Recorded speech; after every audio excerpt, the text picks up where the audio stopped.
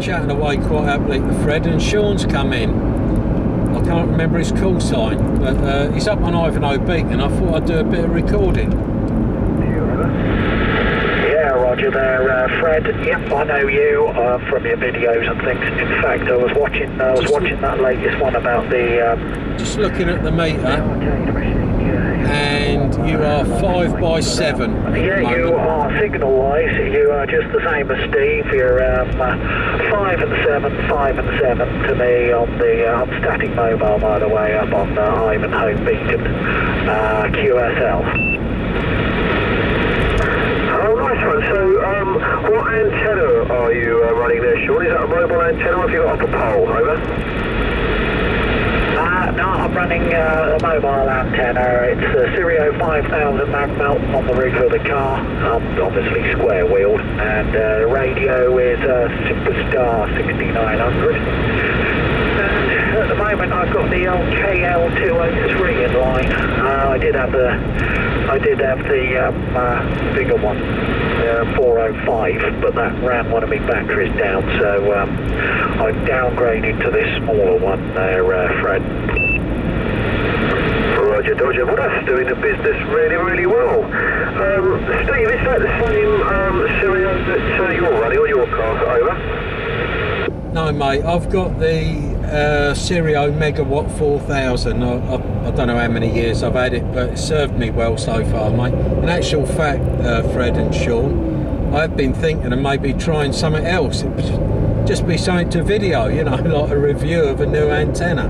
So I'll put that to you, Fred. Roger that. Well, I'll pass that one over to Sean there. So Sean, we'll ask, how long have you been running the 5000, and would you recommend it to Steve? Over. Yeah, Roger, Fred, I've just switched the little burner off there, so I'm using 15 watts. Just before I answer that, am I still getting out to you okay? Yeah, Roger, Sean, yeah, your signal has dropped down quite a bit, down to sort of an S1 and about sort of like radio 4, yeah, so it's quite a noticeable drop, but I can hear you, Sean, over. Oh, that's okay. I'll switch it back on again then in that case. Yeah, well, I'll tell you what, when you're talking antennas, yeah, I'd certainly, I don't think, I know someone else has got a 4000, and to be quite honest, I don't think there's a massive amount of difference between the 4000 and the 5000, apart from, obviously, the 5000 takes more wattage, you know, I mean, who the hell's going to run 5000 watts in this country, I don't know, but, and you'd have to beef everything else up, but it does mean that the coil in the base of the antenna is slightly thicker than the 4000 megawatt. But I tell you an antenna that I have purchased recently, and that's the President Texas. That was about £60 off from Nevada, I think, and my God, that is one hell of a mobile antenna. It's about 8 foot tall. Really, you need a triple mag mount for it if you want to be driving with it on the roof.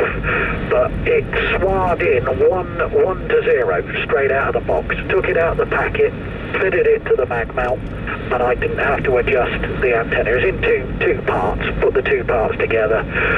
Did not have to adjust the antenna at all, and it was basically sward 1 to 0. The needle hardly moved, and when I was running some power through it, and I'm talking 200 watts, that would go up to 1.1 there. Back to you, Fred or Steve. Go ahead, Fred. Back to Steve. This is the Mobile King. So, Steve, yeah, what do you think of that? There's President Texas. Have you heard of that one? Be honest with you, Fred, no, I haven't, mate. It sounds very much like a very slightly shortened quarter wave, you know, being in 2 bits. I've used a quarter wave, done a very quick sort of comparison between that and this, and there weren't really enough difference to sort of worry about it, if you know what I mean. But have you got it with you, Sean, or is it sort of you left it at home, mate? Over. I'm not using it today. I'm using the Stereo 5000 today. I haven't got it with me, but it is, yeah, like you say, at home. I usually, I like to sort of switch between the antennas I've got, but Yeah, there isn't a massive amount of difference when you're talking, you know, transmit and receive, although someone with a bit of a controlled experiment, I was talking to someone on the Wendover Woods, and I was on Brill Hill, and he said the difference between the 5000 and the Texas, when I was running the Texas, he said it went up a couple of, you know, S numbers, as it were. I think I was stopping him instead of giving him 10 over the 9 there. But it's the thing that I really like about it, Steve, is the fact that it swathes in straight out the box. It's like it's, you know, it's designed for CB radio. That's exactly what it's aimed at. And yeah, and I always get good reports from other mobiles with it. You know, even when I'm on the Sunday DX, I mean, getting up north, getting out to Wales, etc., etc. But yeah, when you're talking, I don't know, you know, it's not like it's a massive difference in the distance I'm getting out on it and receiving, though. Back to you, Steve. Yeah, okay, Sean, yeah. Well, I don't know. Maybe one day I'll give one a go. I mean, you know, I still stand by what I say. Bigger is better, you know. You can't sort of beat a big antenna with a small one. Well, I've never come across that anyway. And yeah, it sounds all good, mate. So, is there any loading coil on it at all, Sean, over? Roger on that, Steve. There is a loading coil, but it's base loaded, and it will take it'll take up to 1800 watts. But I mean, another good thing about it, there are instructions advising you on upgrades regarding your coax and what the bloody hell's it called? The bit that you obviously connect to your mag mount. You know, it will say if you're going up in wattage, you know, you want to upgrade, etc., etc. Steve, back to you, mate. Yeah, I may well look into that one. But I'll tell you what the problem I found with a quarter wave that I bought. I mean, they're only like 16 quid, aren't they? Or under 20, let's say. Problem I found was I went up the Downs one day, stuck the antenna on, you know, blah blah, using it was all good. But when I moved across the car park, I mean, I've got like the big stereo mag mount. I could hear the mag mount starting to rock.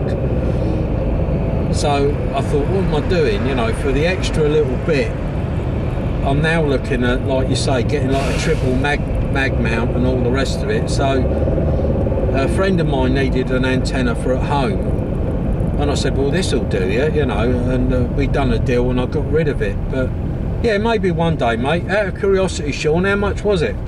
Yeah, Roger on that, Steve. It was, just off the top of my head, rounding it up a little bit, £60. £60, and that was from Nevada. That's just for the whip? Yeah, that's right. That was just for the actual antenna. I bought the mag mount separate. That was, oh god, triple mag mount. I've got that off of eBay. I think I got that for about 35 quid. But you know, I mean, I'm not made of money, but when I've got it, I just think, sod it. You know, I'll throw the money at it. You know, that's what I want. Let's get it and see what it does. Back to you, Steve. Yeah, I'm not sure, Sean, if we've got a break station. Yeah, I'm in the same mind. I mean, this, the megawatt that I've got, I couldn't afford to buy it at first. I fell short by quite a bit, and I ended up walking out the shop with an ML145, which was okay. And then I thought, well, no, I wish I'd have held off and gone straight for what I want. So what I did, I bought the whip 1 week, and then a few weeks later I bought the mag mount, so it ended up costing me about 80 odd quid. But like you say, if you're going to do something, you know, have what you want. But sorry Fred, we're all sort of waffling away here. But Sean, can you just put a call out, see if there's someone trying to get in, mate? Yeah, Roger on that, Steve. Yeah, I agree with what you're saying there. You know, otherwise it's just bothering you. You know, you're wondering what the bigger version's going to be like. Yeah, Roger. Was there a QSK on the side? If there was, go ahead there, breaker.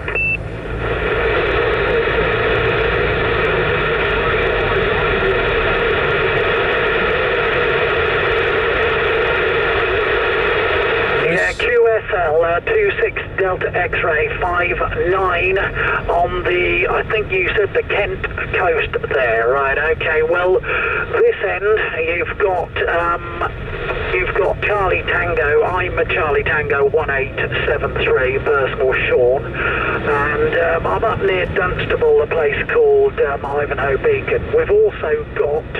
And I always forget the call sign. We've got Steve up here. He's I'll get him to confirm his call sign. And we've also got Fred in the shed 1664. And I think Steve is 3018, but that's probably wrong. I'll get him to confirm that. Okay then. What I'll do is I will pass you over to the chairman, Steve, and get him to give you a shout. All right then, Steve. Do you want to give 26 Delta X-ray 59 down in Kent a shout there, mate, and obviously confirm your call sign because I've got a memory like a sieve. Yeah, okay, cheers Sean. Okay, well I'll give it a shot, but I'm not sure he'll hear me. I think it was Delta X-ray 59. This is Charlie Tango 318 mobile, name's Steve, and where am I at the moment? I'm just near the Luton junction on the M1, Roger.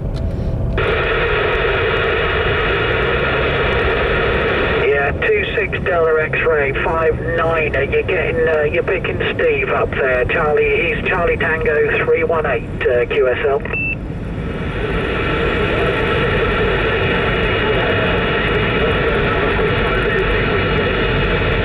Yeah, Roger. Okay, Steve. He said he got you initially, but then you faded out. But I don't know whether you're getting him. But if you want, he was wondering if you wanted to give him another quick go there, QSL. Okay, I'm sort of hearing bits, you know what it's like when you're actually moving, Sean. But yeah, the guy on the south coast, the DX59 I think, this is Charlie Tango 318 mobile for you.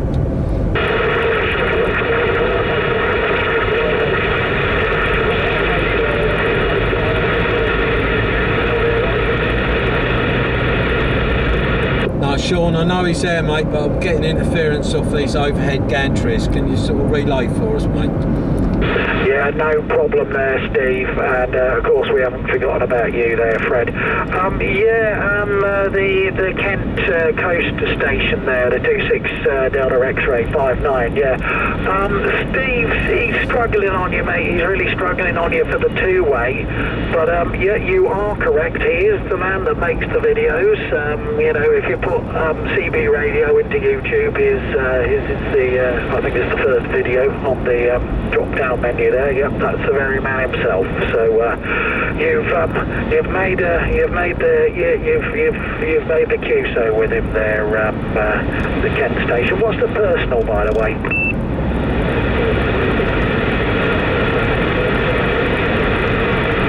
QSL, Andy, the personal this way is Sean. We've got another station on here. We've got the 1664 station. Come on, Fred, get in there. Fred, are you getting this station down on the Kent coast there, QSL? Yep, fairly short. I've got sort of something in the back of the box there. Unfortunately, not able to really sort of make out his sort of modulation. I'll give him a shout. So 26 Delta X-ray 59, 26 Delta X-ray 59. This is Charlie Tango 1664 St Albans, QSL.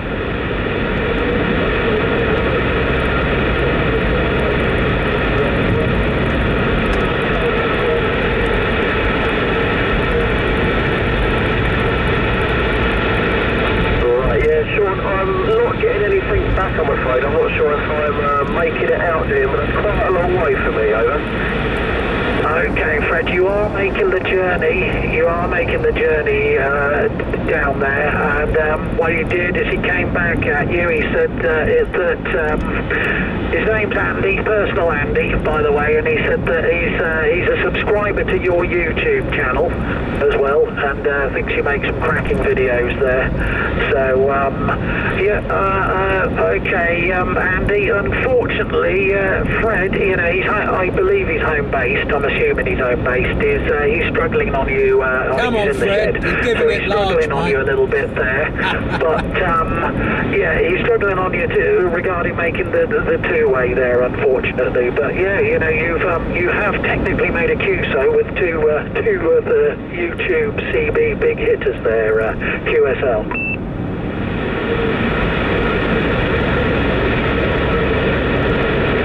Sorry, Andy, I just can't hear you, mate.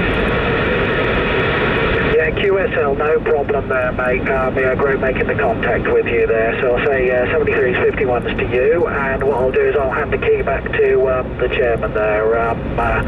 Charlie Tango 318, Mr. Steve. Yeah, Sean, can you quickly ask him where his nearest town is, the guy down here at the coast? Yeah, roger, no problem. Okay, Andy, 26 Delta X-ray 59. Steve would like to know what the nearest town is down there on the south coast, QSL.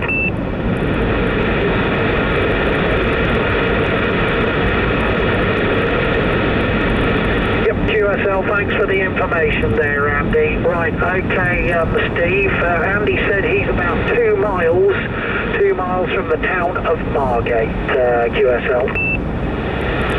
Well, tell him he's doing very well. I mean, he is in there, and I am videoing. Maybe you want to let Andy know that I'm videoing, and he can hear how well he's coming through or not, you know. But that's a hell of a long way from a mobile, and I take it he's on a hill or something, is he, Sean? Over? Yeah, roger on that, Steve. I'll relay that information. Right, okay, Andy, if you're still there. Steve said he's videoing at the moment, so you're going to be in one of his videos, just to see how well you're coming across. And he says you're making one hell of a journey there from Margate. You're doing really well, because obviously Steve's mobile, and Fred's in the shed there. And I'm 804 and 800 feet above sea level up on top of the Ivanhoe Beacon. So yeah, you're doing a great job. Just a second, I think. Yeah, what was I going to say? I think there was one more question. Steve, what was the other thing you wanted to say? Just stand by a minute, Andy. What was the other thing you said, Steve? It was just really to let Andy know that I was videoing, and obviously nice sort of hearing him out there. And it was just really the town. So yeah, Margate. I'm surprised he even knows that I'm on the same frequency, to be honest. So yeah, that sort of like weren't really a proper contact. I knew he was there, and yeah, he's doing really well, mate. Okay, Steve, no worries. All right then, Andy. Yep. Yeah, just to repeat that, Steve says, yep. He knew you were at Margate. He could hear you. Technically, you were making the two-way there, and yep, says it's a cracking signal. I know what the question was, Andy. Are you on high ground? Are you on high ground, QSL?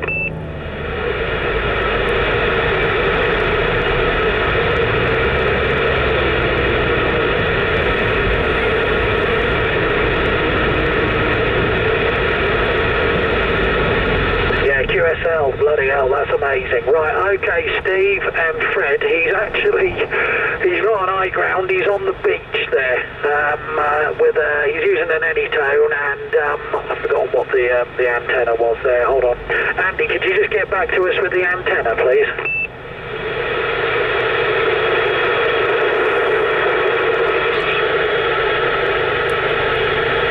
Okay, Steve, he's using the Serio Turbo 5000 there, so obviously he's a static mobile right on the beach in Margate there, Steve, QSL.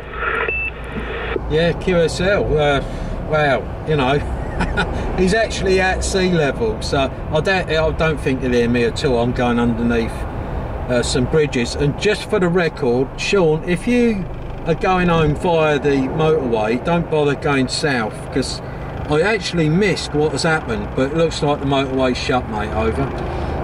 Yeah, roger. Cheers for that, Steve. Yeah. No, I won't be touching the OM1. I go back to Vista, sort of via the A41. So again, the A41, I have to sort of negotiate Aylesbury and back that way. But yeah, thanks for the traffic report anyway, there, Steve. QSL. Yeah, roger, mate. Well, I'm not sure if Fred can still hear me. It's all sort of snarled up here.